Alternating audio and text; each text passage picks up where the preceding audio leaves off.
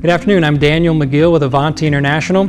We're going to do a quick visual using AV100 chemical grouts. I'm going to take about 5 ounces of AV100 grout. It's just like water. As you can see, it's the thinnest product on the market. And I'll take about another 5 ounces of the catalyst, and I'm going to pour it into this tank here.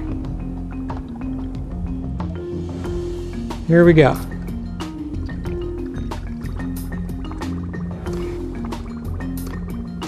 Now we'll give that time to percolate and travel through the sand here. AV100 has been used since the 1950s for soil stabilization.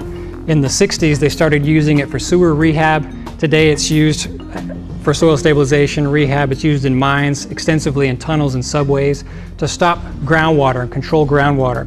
This is one of my favorite examples, demonstrations of using these types of gels. In 1984 they did a big hazardous waste encapsulation project, and they gave this gel an 8-hour set time. So for 8 hours it stayed just like water and traveled through the soil. This cured in about 30 seconds, and you can control the gel time anywhere from 5 seconds to 10 hours, depending on how far you want it to travel in the soil.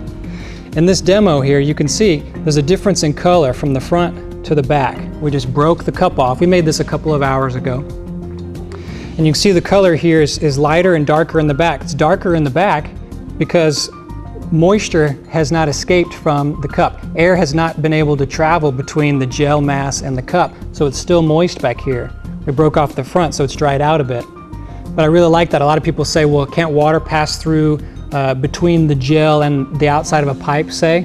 Well, air can't pass through there, so certainly water can't. So this is a great example. You can see the gel on top and the gel soil matrix here. You're just creating a mass, an impermeable mass.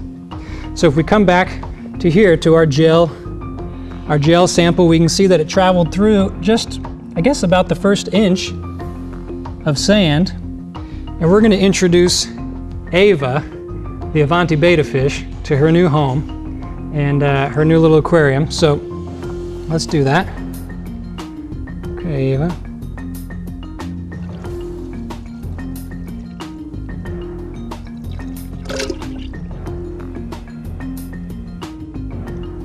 All right.